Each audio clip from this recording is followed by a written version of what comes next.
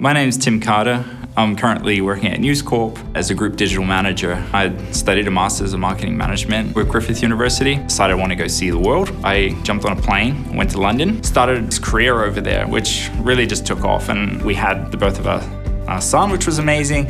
And I was promoted. All these changes going on over this 2-year period. Then I started thinking an MBA is really the ultimate course in business. The flexibility to be able to do it online is just absolutely crucial. I reached out to the director of the program and met him in person in London. He had come over and actually took the time out to meet me on a trip. We had a pint at the local pub in London.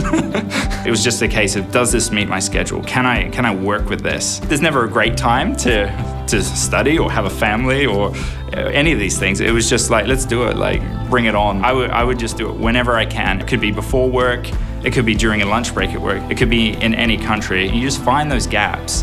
And the prize that, wow, I could have an MBA at the end of this, I was all in. Flexibility for me is the ability to combine work, study, family life. And so whatever's thrown your way, you're able to take advantage of that and make the most of that opportunity.